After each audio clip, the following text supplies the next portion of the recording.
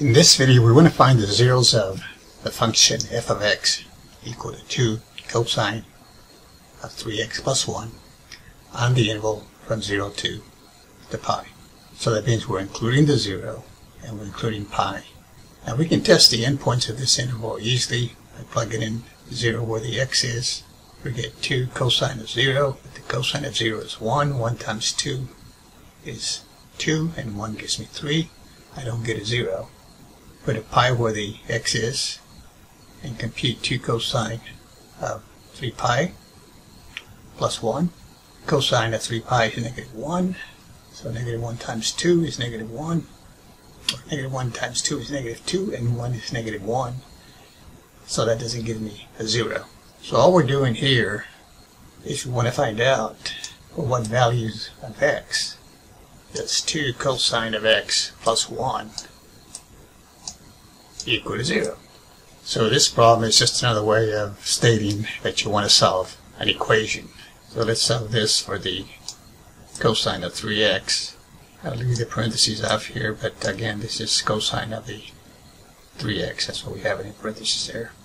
So take the 1 over, or add negative 1 to both sides, and then divide by 2. So we get cosine of 3x is equal to negative 1/2. Now you could take your calculator here and compute this out. 3x. Take the cosine inverse of both sides. Cosine inverse of the left side would just give me 3x. And then on the right side I'd have cosine inverse of negative 1/2. Now that would tell me then that 3x is equal to cosine of inverse of 1/2. So on your calculator you can do that. Let's just go ahead and do it here. And I'm going to set my calculator, even though we want the answer in radians, the interval is from 0 to pi. So we want all the zeros between 0 and pi only. I'm going to set my calculator to degrees here. So I'm going to say second, get cosine inverse of negative 1/2. So negative, I just put 0.5. Same thing. And that gives me 120.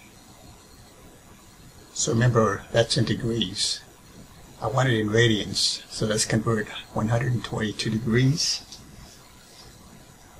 That should be 2 pi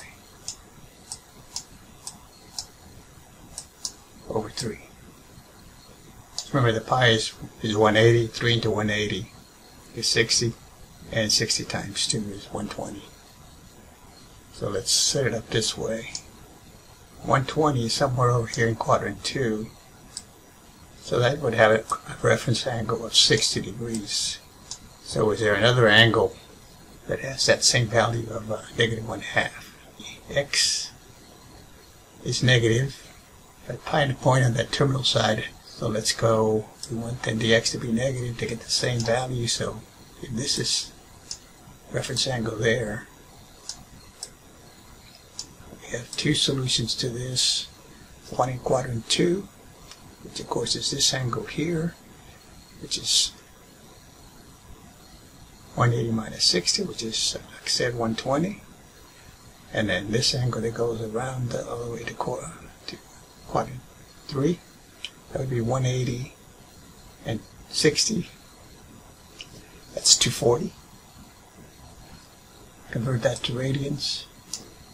That's 4 pi over 3.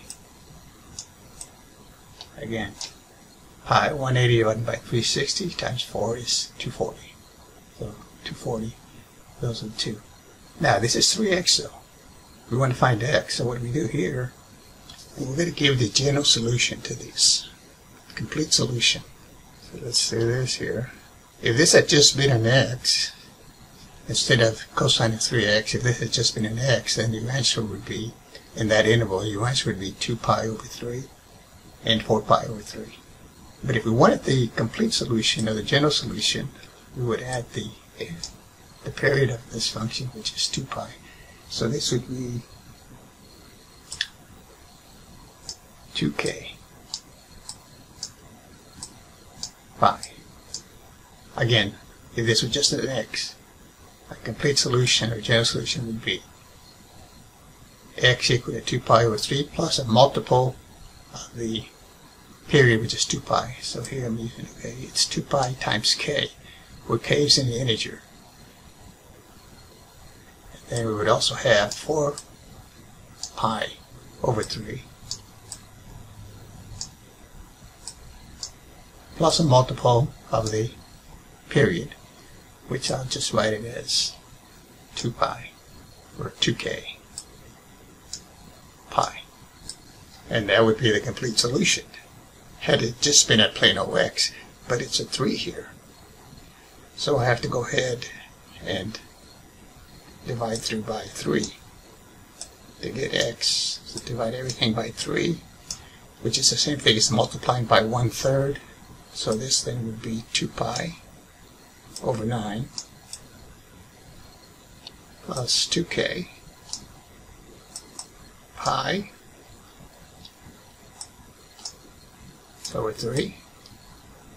For the second part, again multiplying by 1/3, this would be 4 pi over 9. This would be 2k pi over 3.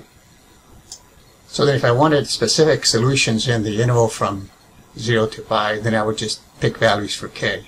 That would be k equal to 0. What do I get if k is equal to 0? What solution or 0 do I get?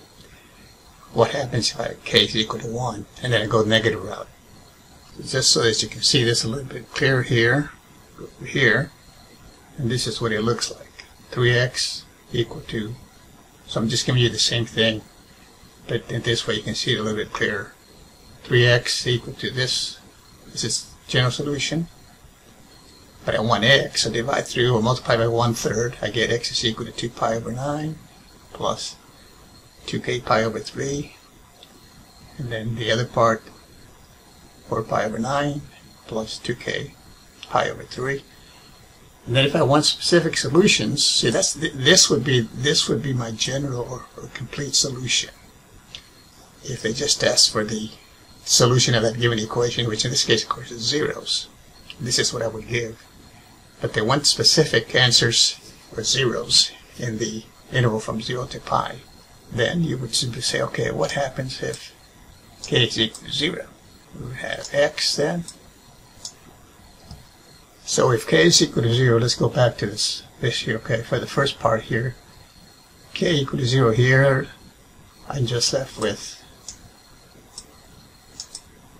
with 2 pi over 9 for the first one. This part here cancels with k is equal to 0. You get 2 pi over 9. And for the second one, this cancels, and I'm left with 4 pi over 9. And those are in the interval from 0 to pi. We already tested the value at 0 for 0 and for pi, and those weren't answers or zeros. So we wanted to find out, okay, what are the zeros in between 0 and pi? So now let's just start some other values. What happens if k is equal to 1? K is equal to 1. So for the first one, k is equal to 1, I get, and all I did here going from this step here to this step is I multiplied these by 3 to get the common denominator. I wanted everything with the same denominator, easier to work with. So 3 times 2 is 6, 3 times 3 is 9, the same thing for the second one. 3 times 2 is 6, 3 times 3 is 9.